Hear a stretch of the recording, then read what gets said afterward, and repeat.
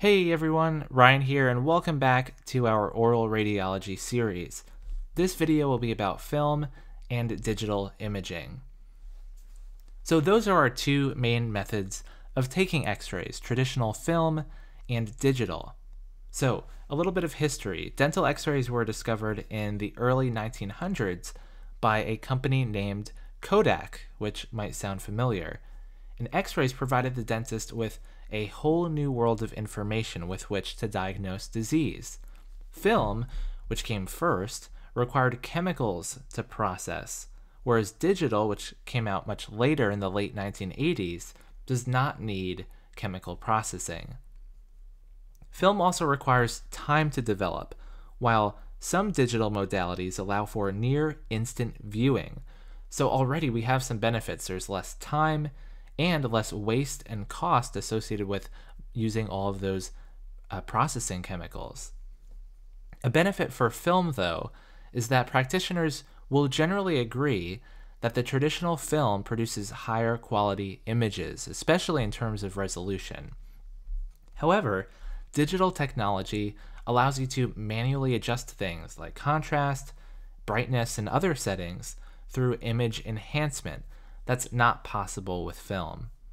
Film also needs more radiation to attain a diagnostic image. Digital does not need as much. And I want to mention ahead of time that digital has two subcategories that we'll talk more about, PSP and CCD or CMOS. So that'll come a little bit later in the video. So where do we stand now? Well, depending on where you are, about 50% of dentists still use film. The other 50% use some form of digital imaging, and the number of practitioners that use digital imaging is continuing to grow with each day.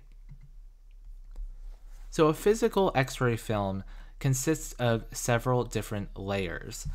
The base is a clear, flexible cellulose acetate material, which is a plastic, and it supports the rest of the film. The film emulsion consists of silver halide crystals. These are mostly silver bromide, although they could be iodide or chloride, and these are sensitive to both X-rays and visible light. So this is where all the magic happens. It's what actually captures the image. Now sometimes there's a single emulsion layer, and sometimes, like in this diagram, there is a double emulsion layer. There are two separate film emulsions. For panoramic and cephalometric films, an intensifying screen is used, and it's coated with fluorescent phosphor that converts X-ray photon energy into light and thereby reduces the amount of exposure needed. But it also decreases the image resolution due to the dispersion of the light from the phosphor. So now let's talk about film speed. The basic rule here is that the faster the film is, the less exposure it needs, which is very beneficial because this is just another way that we can limit radiation dose to the patient. So A is the slowest film, requiring the longest exposure time, and that goes all the way up to F, which is the fastest, requiring the shortest exposure time. You do get some loss of image clarity and resolution as you get to a faster film speed. So, and this correlates to some of the other things we've talked about, how radiation dose and image quality are often inversely related. And when we decrease radiation dose somehow, we're often losing some image quality along with that. Of the ones listed here, D and F are currently the most popularly used film speeds, and the film speed is determined by several different factors. So crystal size is one of them. The larger the crystal, the faster the film will be.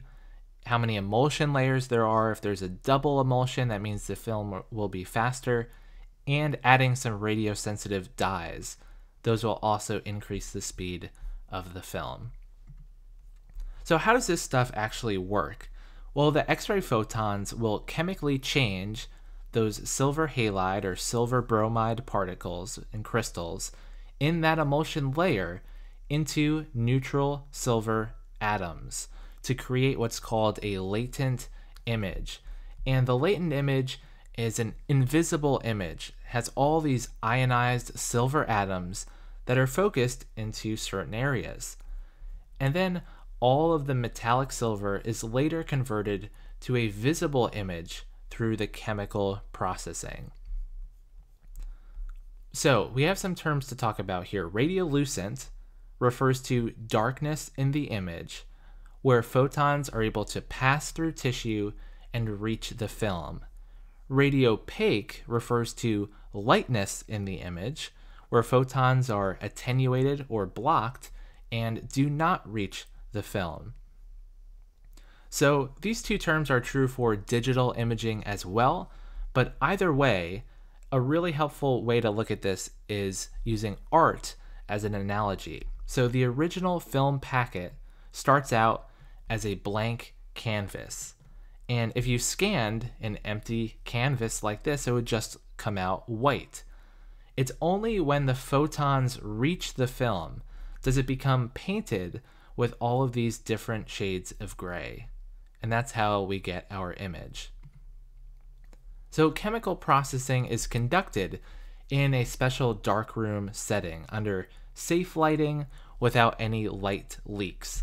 And there are generally 4 steps to consider here. Developing, which is where we make the metallic silver atoms turn black. We turn that invisible latent image into a visible image. Fixing, where we wash away any unexposed and undeveloped silver grains. Washing, where we wash away the residual chemicals from the previous 2 steps. And then drying so we can actually read the finished film. So what's in that developing solution for the first step? Well, this is the part, again, that's going to give electrons to convert those exposed silver halide grains into black metallic silver. Phenidone is the first electron donor, and this is what's responsible for reducing those silver ions to metallic silver at the latent image. And then hydroquinone steps in and provides an electron to reduce the oxidized phenidone to its original active state. So basically what's going on here is that we have phenidone, which is giving an electron to our silver, and then we have hydroquinone that is essentially replenishing the missing electron to the phenidone so that it can continue to do its job. And I keep repeating this, but this is so crucial. This can definitely appear on the board exam, that the developer is what actually converts the invisible image to a visible image. So if the final image is coming out really light, for example, the chances are that your developer solution isn't doing its job properly. It's probably old and needs to be replaced. The fixer solution, again, is what removes the undeveloped silver halide crystals from the emulsion. So fixing keeps the black metallic silver that we want and removes all the other unexposed stuff that we don't want anymore. And ammonium thiosulfate is really the workhorse here. It's what actually does the cleaning. We also have some other components. Aluminum salts hardens and preserves the emulsion. Acetic acid maintains a level of acidity and neutralizes the developer. Sodium sulfite is a preservative, prolongs the shelf life of this stuff, and water allows, much like it does in other things in dentistry, is the solvent that dissolves the other ingredients. All right, so now let's shift gears and talk about digital. And like I said before, we have 2 main categories here. PSP stands for photostimulable phosphor. And so we have these barium fluorohalide plates that capture and store X-ray energy from the dental exposure. And then they're read by a scanner and sent to your computer.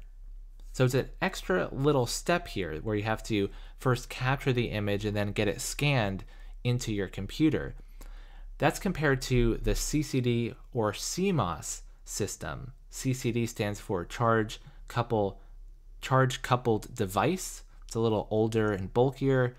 And this one stands for complementary metal oxide semiconductor. This one's the newer and sleeker model.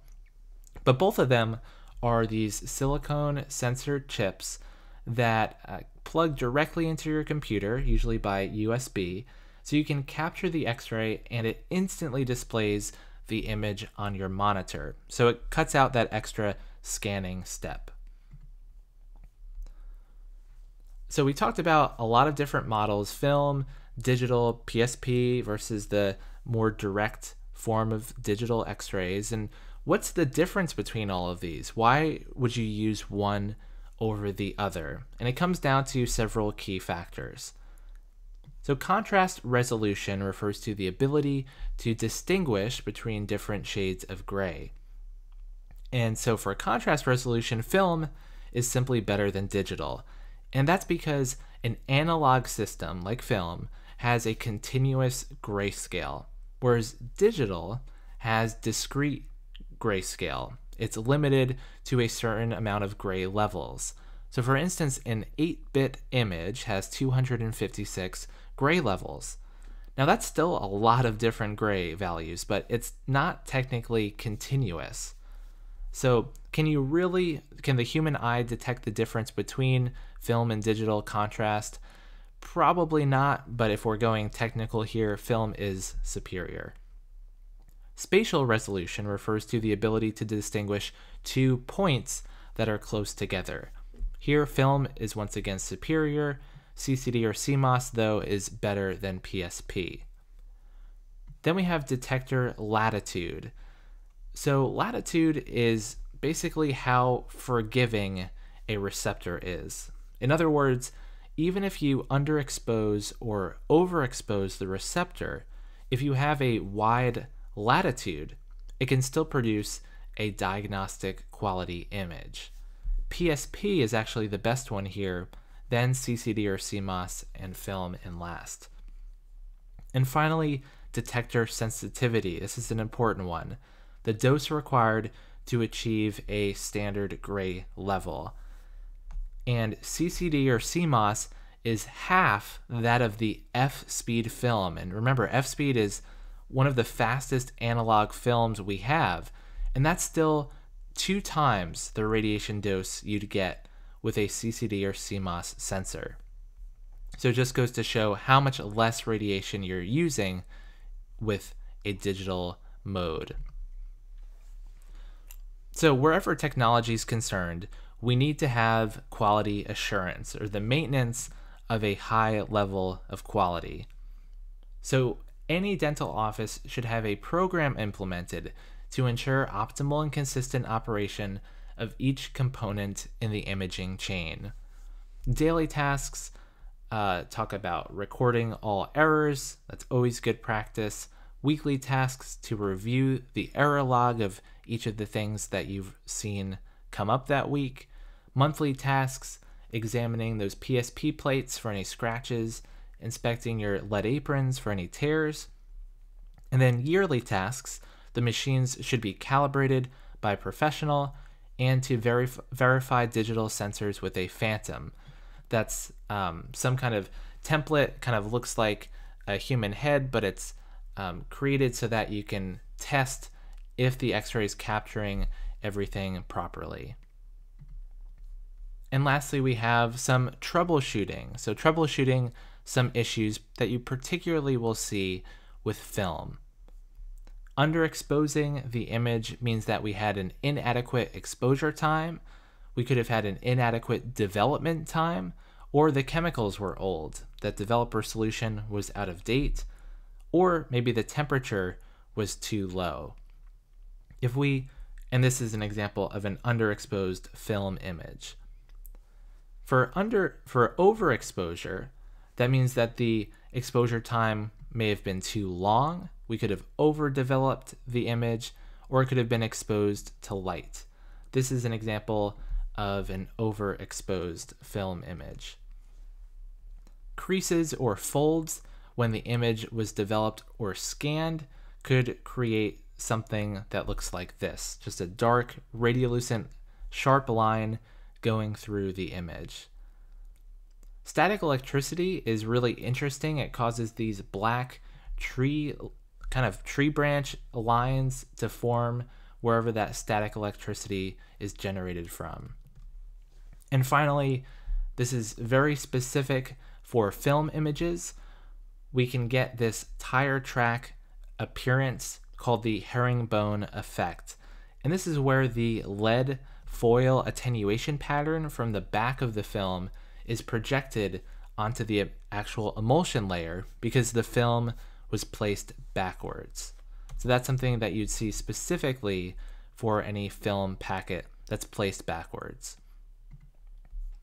All right, so that's it for this video on film and digital imaging. Thank you so much for watching, everyone. Please like this video if you enjoyed it, and subscribe to this channel for much more on dentistry. If you're interested in supporting this channel and what I do, please check out my Patreon page. Thank you to all of my patrons here for all of their support. You can unlock extras like access to my video slides to take notes on and practice questions for the board exams. So go check that out. The link will be in the description. Thanks again for watching, everyone, and I'll see you in the next video.